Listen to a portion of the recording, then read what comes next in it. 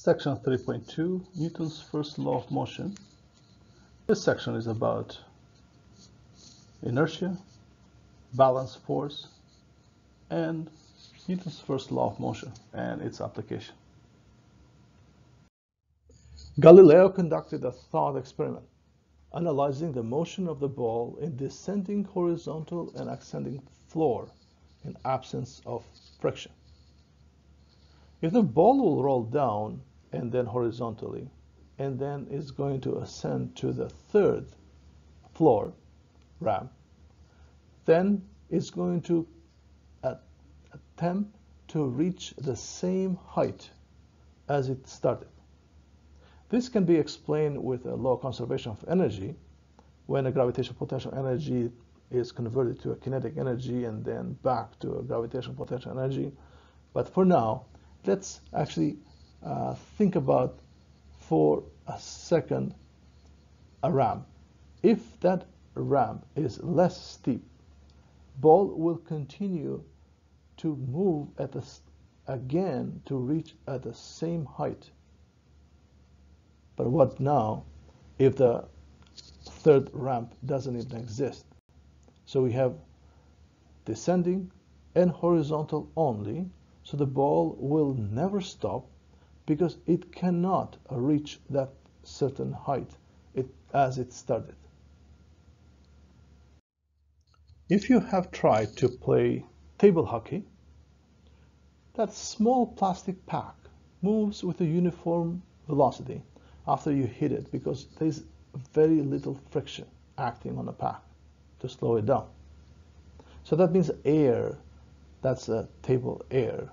The air that is blowing underneath the pack is keeping that pack floating on a table to reduce at a maximum, to reduce force of friction. So the net force is zero. There's no reason for the pack actually to slow down if there's a minimum friction. If you turn off the air, then you'll see the pack doesn't go that far because of the friction stops it. If you do not hit the puck at all, the puck is going to stay there at rest, although there are force of gravity and force of or normal force acting on the pack. So that means that even if the object is at rest, that means that the forces are still acting it, but they are balance forces.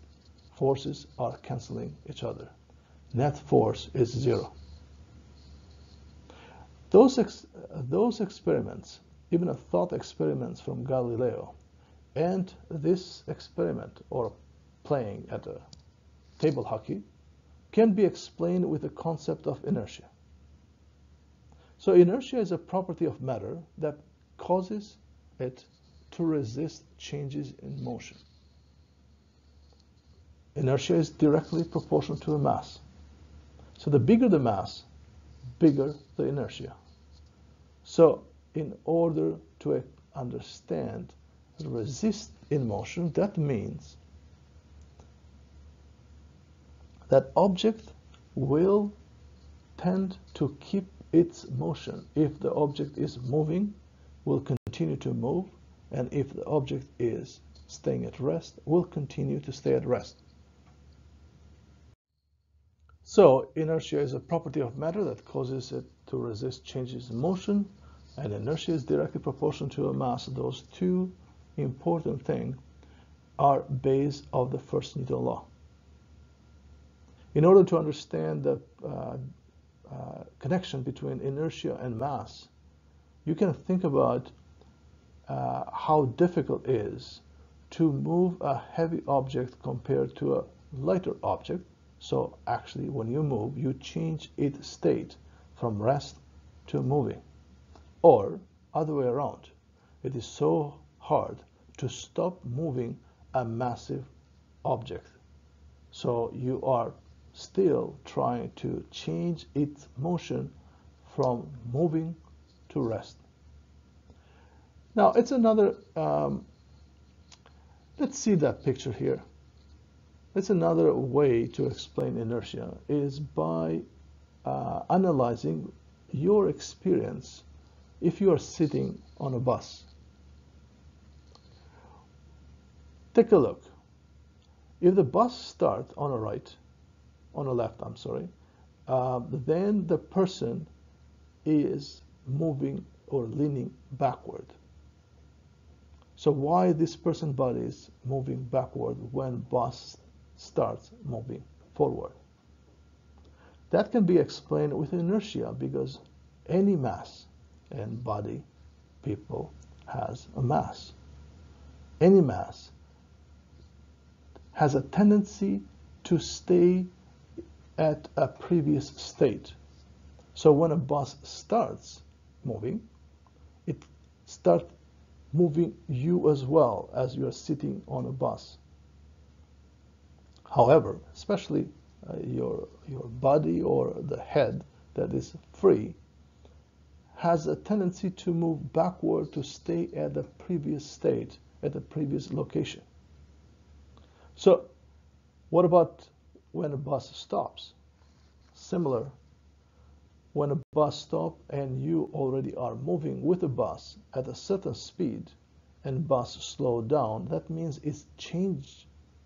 The bus changed its motion, and with the bus you are changing your motion as well. So that's why your head is leaning forward and your body is leaning forward, because it has a tendency to keep moving at that previous rate. Here is another experiment to think about inertia. If you're flying on an airplane and the plane is flying horizontally at a constant speed, you may not feel anything, what is going around. As a matter of fact, if you have a tennis ball, for example, on a table in front of you, the tennis ball will move with you, with chair, and with flight at the same constant speed. However, relative to you, ball will look like it's not moving at all.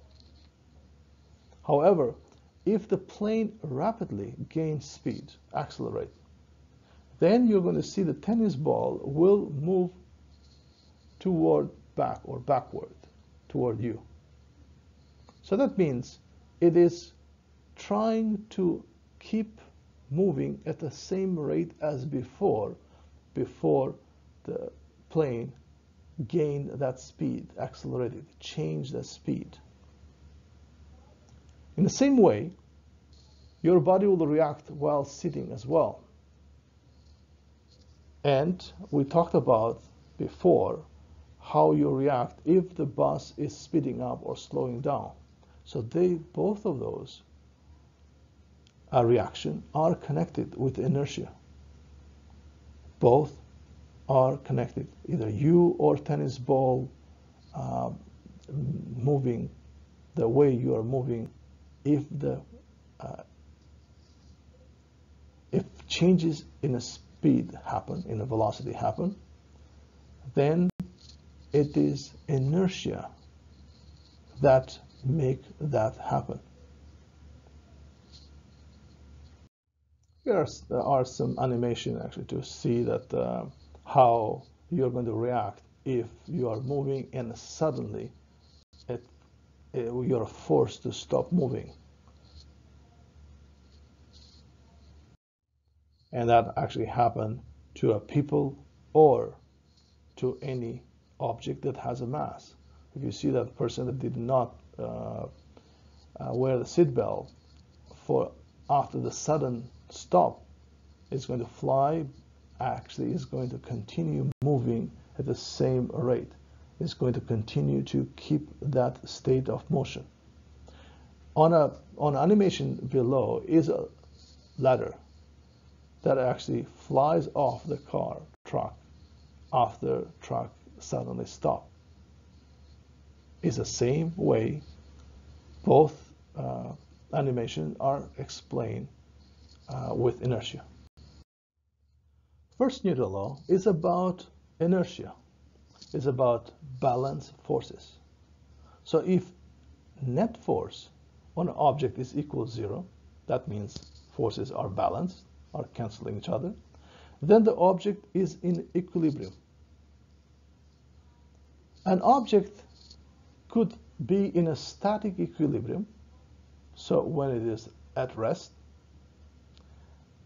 if F net is equal to 0, so velocity is 0. As a result, acceleration is 0 as well.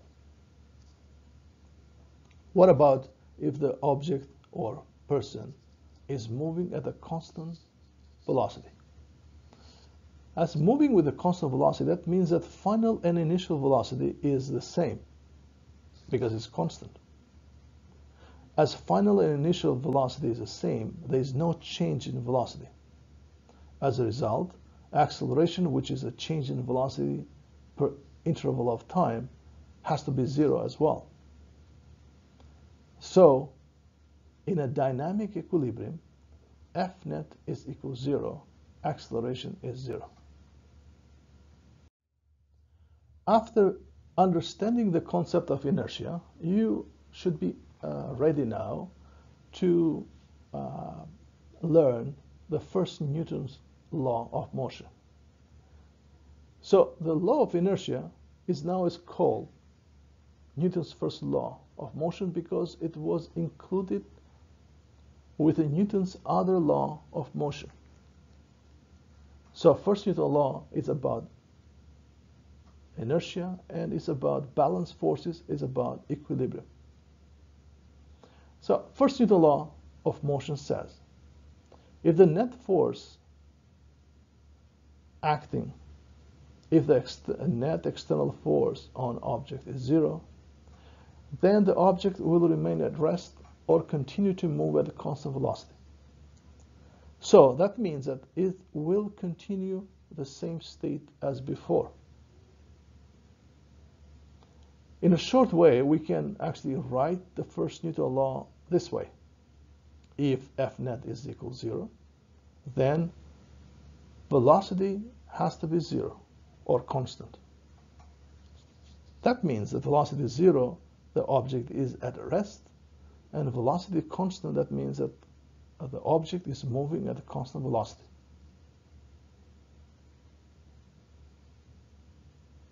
An object that obeys first Newton's law is in equilibrium in one dimension and in a two dimension as well.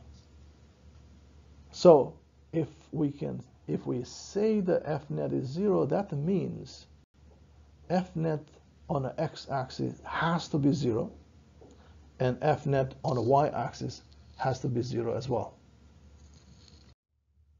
There's a wide range of technologies that take advantage of first Newton's law, including automobiles, planes, rocket, and construction. Seatbelt is an easy application of the first Newton's law or inertia because it has to do with a change in motion. So seatbelt will work like that.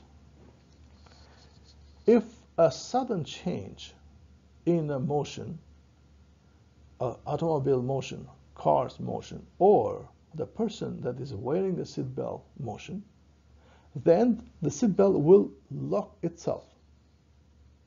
So if you see there's a pendulum there, if there's a change in motion, the pendulum will lock the seatbelt. So it's going to restrain the person that is wearing the seatbelt from moving forward. You can try actually to see the seatbelt is working by wearing the seatbelt and trying to pick up something on a floor while you are wearing the seatbelt. You're going to see that seatbelt will lock you. You can pick up the thing on a floor slowly, and seatbelt will allow you slowly change in motion. However, if you do that a sudden change, it will lock itself. So it's a double protection in the seat belt. Change in motion of the person that is wearing the seat belt, and a change in motion of the car itself will automatically lock a seat belt. So the key idea here is that the net force must be zero for any object to remain at rest or keep moving at a uniform velocity. Otherwise, the object will accelerate. So, both a seat belt that we already explained and a headrest protect drivers and passengers from sudden change in velocity, so acceleration. If you see that without headrest, if the car will accelerate forward, suddenly will accelerate forward, head, which is free to move, will keep staying at the previous state at rest. So that's why the head is leaning backward, which will cause the neck injury. On a picture on the right, you're going to see that the headrest is protecting the head from moving drastically backward.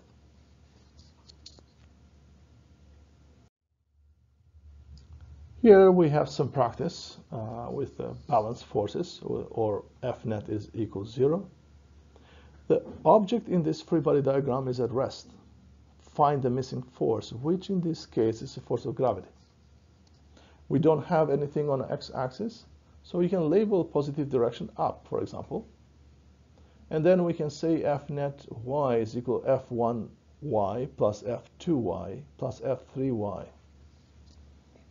So F1 is 12 Newton, F2 is 8 Newton, and F3 is Fg in this case.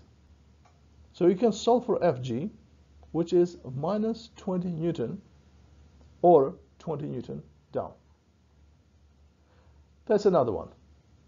In this case, we have both x and y, so we can actually label a positive direction on the top.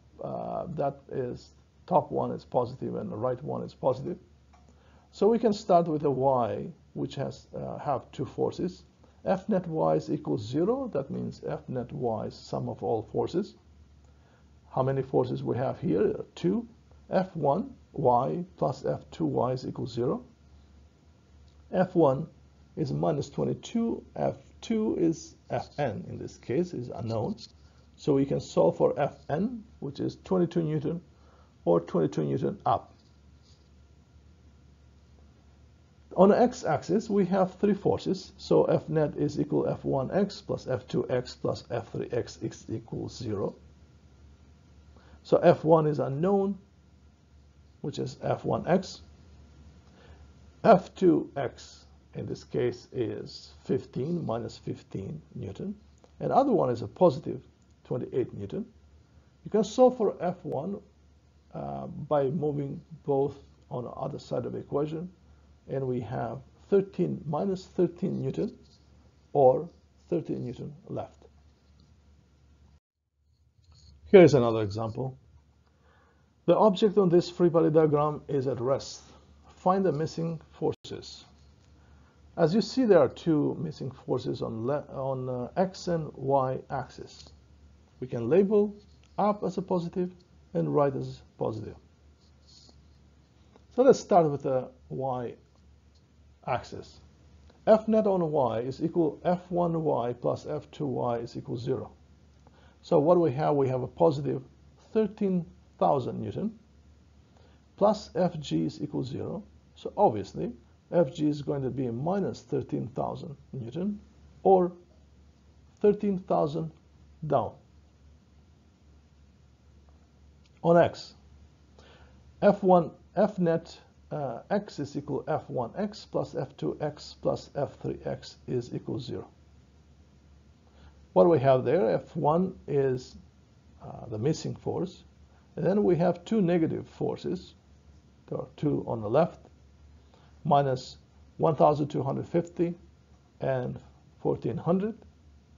Move those both, and the other side of the equation becomes both positive, and it's a 2,650 Newton or 2,650 Newton right.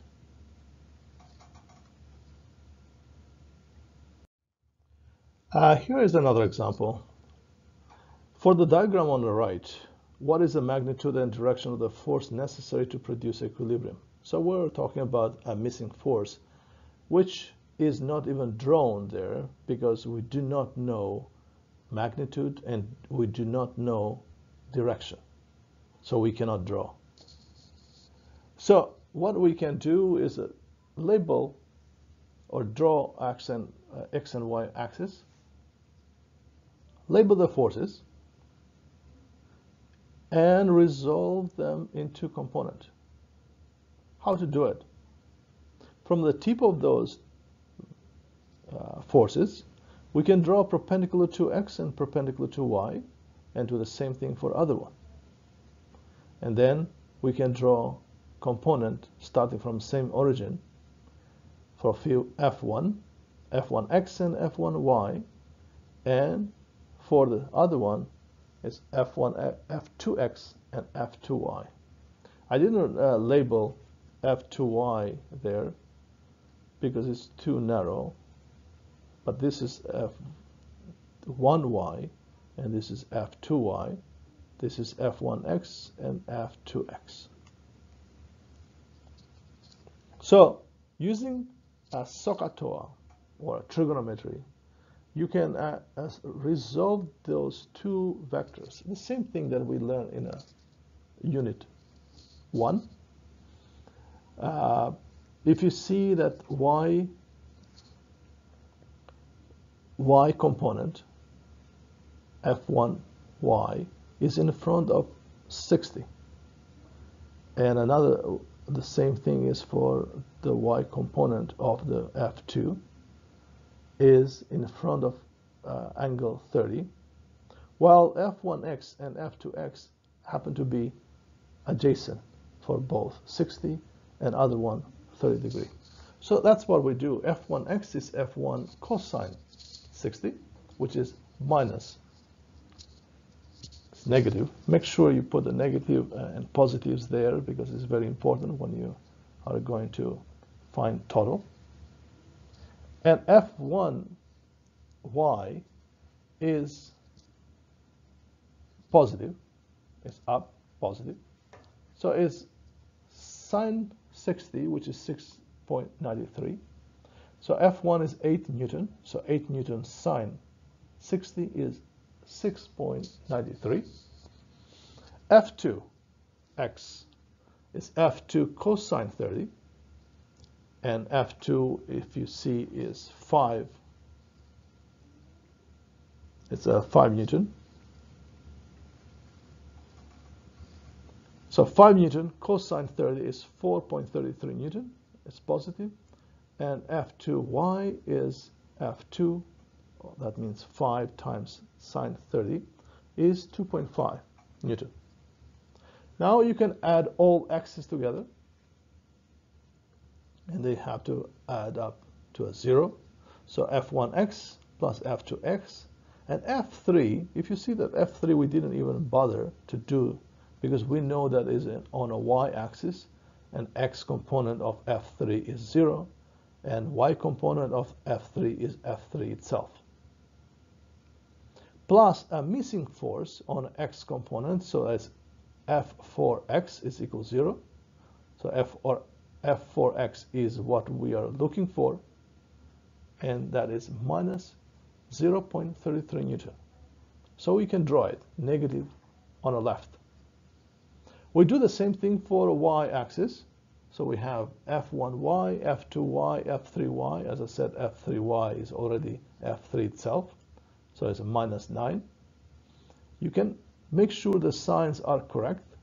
F1y is a plus 6.93, and F2y is a plus 2.5.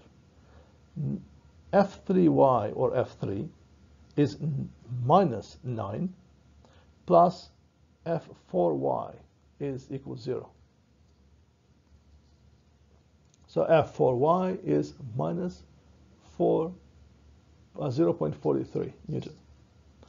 Then we can draw that one. So we know exactly how to draw F4 now as a vector addition of F4x plus F4y.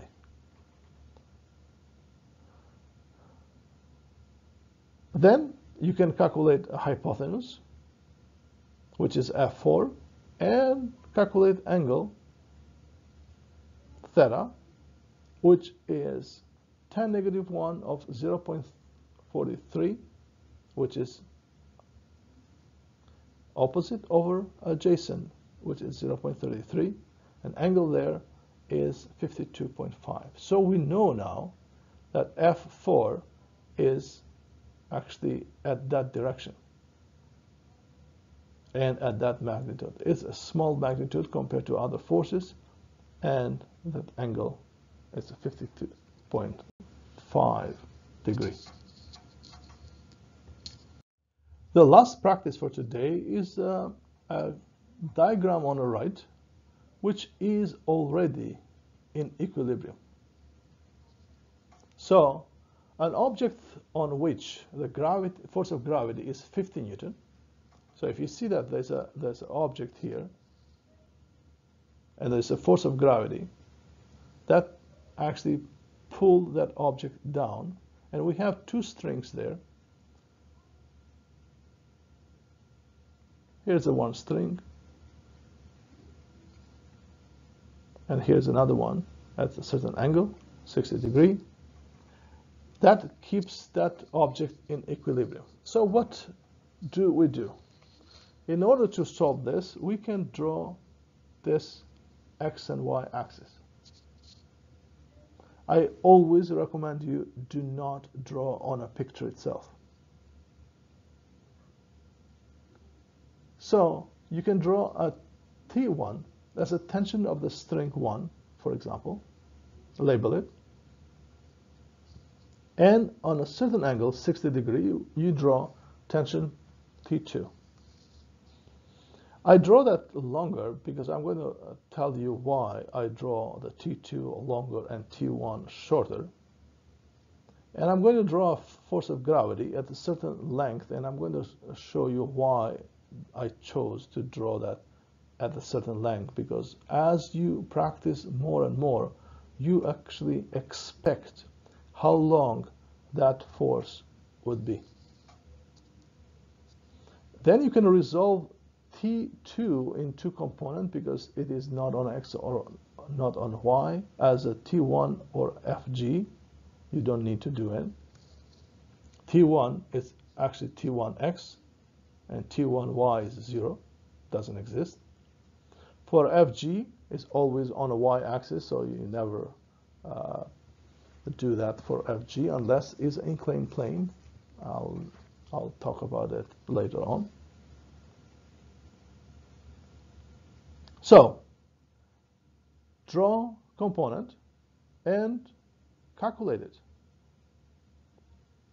So if you take a look there, I did draw FG exactly what was expected to be T2Y, because those are only two forces on the y-axis. So they must cancel each other. So F net Y, if you see here, F net Y is a T2Y plus FG is equal 0. So remember that. It's a sum of forces. So that's why you use plus, although we know that FG is negative. So FG is down and T2Y is up. So if you solve for T2Y, it's equal minus FG. So T2Y, since that FG is minus 50 Newton, is down. So T2Y has to be plus 50. Now, T2Y can be used to find T2, as you know that T2Y is opposite for this angle 60.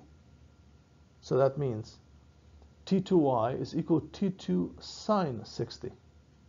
From here, you can find T2, which is T2y divided by sine 60, or 50 divided by sine 60 is equal to 57.7. Now, as we are done with T2, we're looking for T1. So T1, we can solve it using that F net x is equal to 0. So if you take a look, F net x is 0. That means that T1 is equal to T2x. However, let's try to find T2x first. If you see that T2x and T2y are respectively adjacent and opposite, so we know that tan is equal opposite over adjacent. So tan 60. So tan 60 here is opposite divided by adjacent. So opposite is T2y, which we know already is 50, and T over T2x. So from here, T2x is T2y divided by tan 60, which is 50 Newton divided by tan 60 is equal to 28.87. And now you see, based on the angle and based on diagram, that T2x is smaller than T2y. That's why I draw T1 at the same length as a T2x, because they has to be the same. Why? Because F net x is equal to sum of those two forces. T1 plus T2x is equal to 0. So T1 has to be equal to T2x and has to be equal to 28.87. So we know now T1 is 28.87 and T2 57.7. And that's about for this lesson. That's about it for this lesson.